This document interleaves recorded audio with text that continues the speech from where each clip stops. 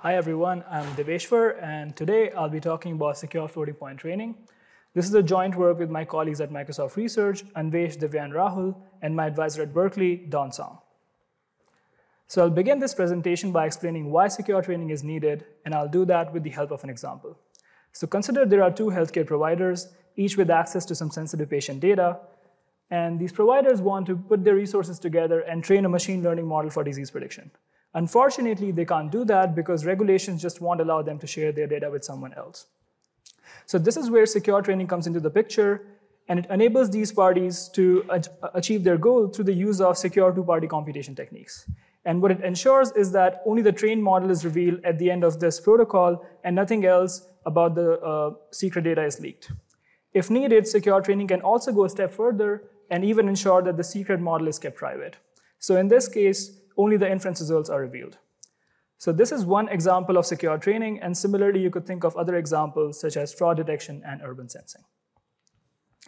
So we just discussed why secure training is needed. Now let's see how you actually implement it in practice.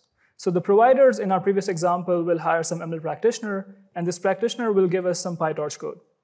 So given this PyTorch code, we know that it will eventually reduce to some floating point operations like comparison, addition, etc. And for all of these operations, we already have the corresponding 2PC protocols from prior work. And in this space, SecFloat is the state of the art. So given this floating point 2PC building blocks, we can put them together and get a secure version of our training script. So the reason why implementing secure training in this manner is beneficial is that we get a solution which is as precise as PyTorch. So whatever the ML practitioner intended is going to happen in the secure domain. However, as you can see, there's a problem in that because of the scale of training, we end up with a prohibitive cost, and that limits adoption. So the goal that we set out to achieve in this work is how can we reduce the cost of secure training without sacrificing this precision guarantee? The reason I'm stressing so much on the precision guarantee is that there's also an alternate approach in this space which improves the cost by introducing approximations and sacrificing this guarantee. I'll get to that approach at the end of this talk. But for now, we need both properties. We need precision guarantee as well as an improved cost.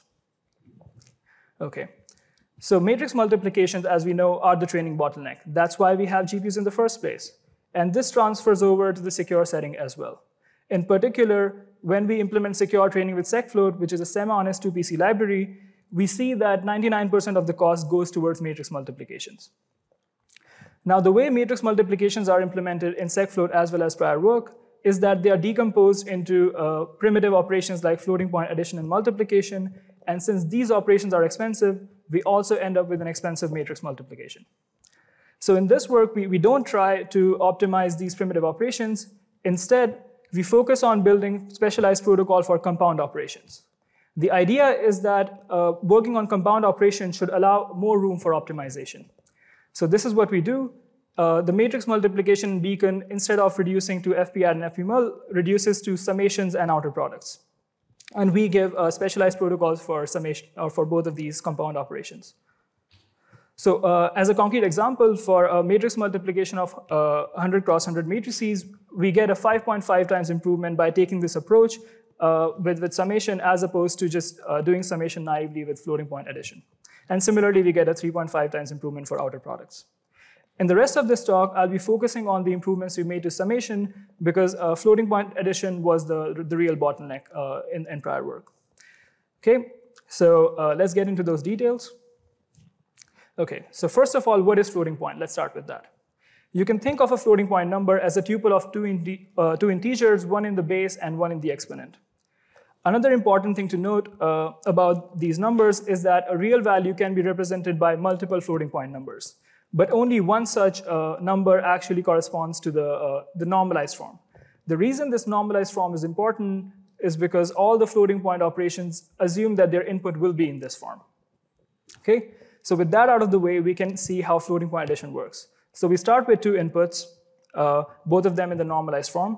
The first step in addition is an alignment process. Basically, what this operation does is it makes sure that the exponents of both inputs are the same. Once we have the inputs aligned, we can add them, and we get some intermediate addition result. Now, there are two problems with this addition result. The first is that it is not in the normalized form, and we need to fix that because subsequent operations are expecting a normalized form. And the second problem is that we have more bits than what we started with. We actually have almost double the number of bits. And we need to fix that because if we don't, then we'll end up with a bit width blow up. Every time you do an addition, you get more bits in your output. So to fix that, floating point addition also has two more operations, a normalization step and a rounding step, and that sums up the entire floating point addition protocol. So overall, in this entire algorithm, the real cost of the algorithm it lies in the final two steps, the normalization and rounding steps. It actually accounts for 82% of the cost. But clearly, we can't simply get rid of these operations because, yeah, they serve an important function.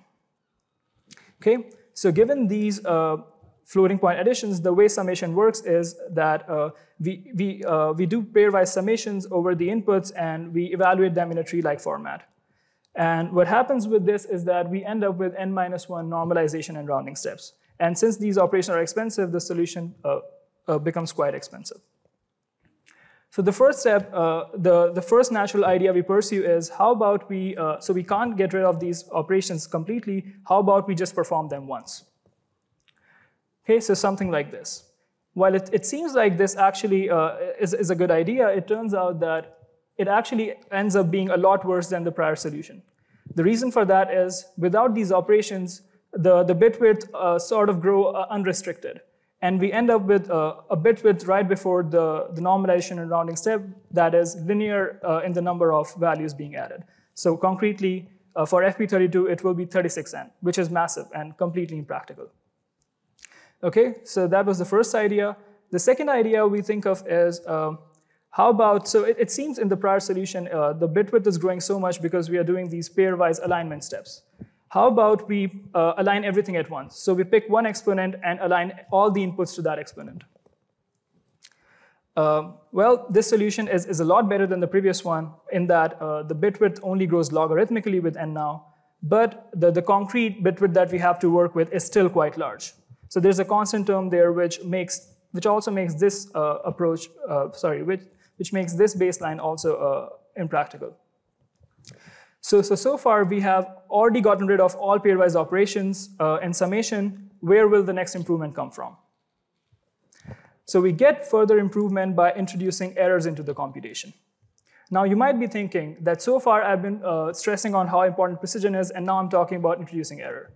Well, this is actually quite common in floating point operations.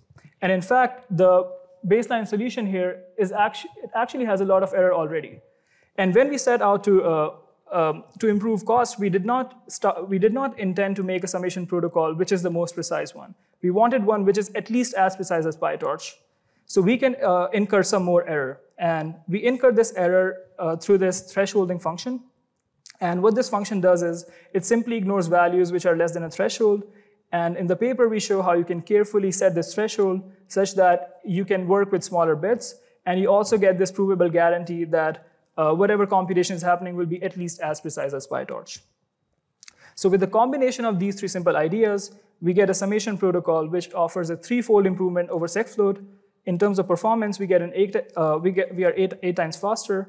In terms of rounds, we are also 5 times faster because normalization and rounding were round intensive. And we also get an asymptotic improvement in terms of worst case error. Yeah, you can look at the paper for the details on how we do that. Okay, so we saw that our specialized protocol for summation has nice improvements. Now let's see how that translates to the performance over end-to-end training.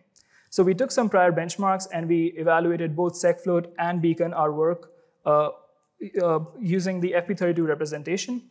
And we found that we improved the cost of secfloat by up to 5 times. Okay, so like I said, these are our improvements for FP32, but there's actually another avenue for improvement. So we already know from ML community that there are other floating point formats which are more efficient and work just as well. So in this work, we also look at those formats, and in particular, the most popular one is bfloat16. Since I'm running out of time, I won't get into the details, but the high-level idea is that bfloat16 training uses a mixed precision, so it uses both bfloat16 and FP32, and this is incompatible with prior works. But in Beacon, we introduced the support for impure representations, which allow us to leverage this format and get some nice improvements. So overall, with the support for bfloat16 training, we get up to 7 times improvement over prior work. Okay, so that's all I wanted to say about how we improve the cost of secure training without sacrificing the precision guarantee. But as I alluded to earlier, there's also an alternate approach called secure fixed point training, which sacrifices precision guarantee to improve performance. In particular, they introduce 64-bit fixed point approximations instead of the floating point operations. And as you can see, there's a long line of work here with KS22 being the state of the art. So in this work, even though the guarantees provided by our work and this line of work is different, we did an evaluation to see how much exactly are we paying for this precision guarantee that we are offering. And we find that this overhead on the same benchmarks is only 3 to 6 times, which I think is reasonable. The reason I say that is, as a developer, you have 2 options. First is you could work with secure fixed point training, get a better performance, but then you have to deal with this uncertainty of potential accuracy loss. Or you could work with Beacon, and you would take this hit, 3 to 6 times hit, but then you have this guarantee that you essentially have a secure PyTorch at your disposal, which I think is nice and would make sense in a lot of scenarios. In conclusion, Beacon is a secure floating point training library, which is provably as precise as PyTorch and is also up to 7 times faster than SecFloat. It achieves this speed up through specialized support for matmulls as well as mixed precision training. Our paper and code are public, and thank you for your attention. I'm happy to take questions.